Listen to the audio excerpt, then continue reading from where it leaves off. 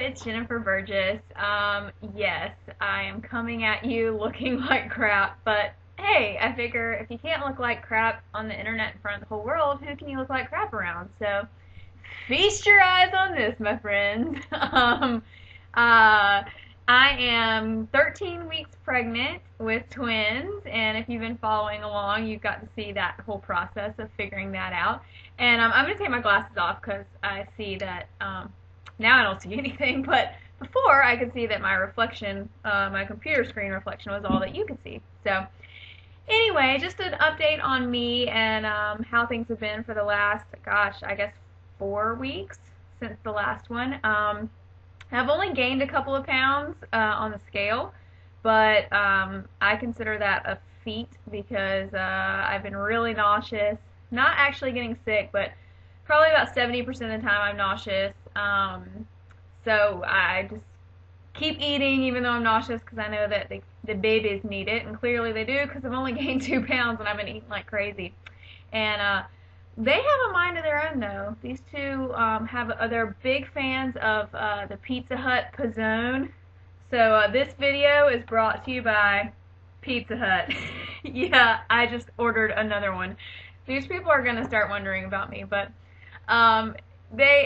basically I'm like on this big carb kick. All I want's carbs, which is kind of makes sense if you think about it because I'm nauseous all the time. And I mean, when I'm sick, I usually want like pasta or bread but anyways, they like cheese toast, chocolate milk, the aforementioned Pizza Hut Pizzones, cereal. I'm a big fan of oatmeal squares, Quaker Oatmeal Squares. That's really good.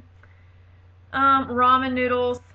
I mean, I try to get in some good stuff too. They do like Shakeology, so that's good. I've been, I sell it, so I've been, drinking a shake a day forever, but I did take it into my doctor to have her look at it for my first appointment, and she was like, yeah, definitely, as long as your stomach likes it, it's great for the babies because it has a lot of good stuff in it. So I do get my Shakeology in. Veggies are pretty disgusting to me right now. Dodgers in the background there. Fruit I like. Yeah, so anyway, still really, really tired. I'm hoping that all that stuff's going to go away since this is officially the end of the first trimester. But here is baby A. 2 pictures of baby A. They basically look the same to me, but it's profile picture, the head with the profile there. This one's not as easy to tell. I think these are the same too. I don't know why they gave me 2 of everything, but here's baby B down here, the profile, the head and everything, and that's actually the top of baby A's head. But originally when we looked at them, which by the way, they were like moving around and they have hands and stuff now, so that's pretty cool. But when we first saw them today, they were like like one was right in front of the other, and it looked like they were like driving a car.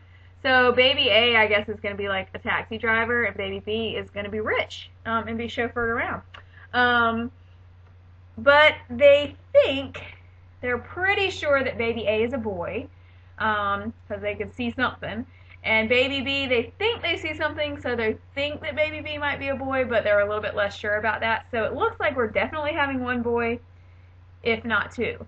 So I won't know that for about 5 or 6 more weeks, so I'll let everybody know. But we'll see. I don't want to make this thing too crazy long, but that's kind of the update with me. It's just mainly tired and nauseous. That's pretty much it. But we're really excited, and it was fun to tell everybody at Christmas. And my cousin Perry, who's my first cousin, is also pregnant with twins. So I guess it's just going to be crazy next year. And she's only due 2 weeks after, or not even 2 weeks after me. So that'll be fun. Brooklyn and Dodger are looking forward to being brother and sisters. So anyway, I guess that's really it. I know it's not really too exciting, but hey, it's a diary. But you're watching it. You watched it all the way to the end, so who's the loser now? Anyways, no, I'm just kidding. Love everybody, and if you like it, click the like button.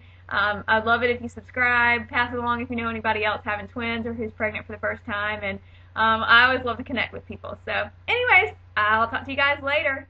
Peace.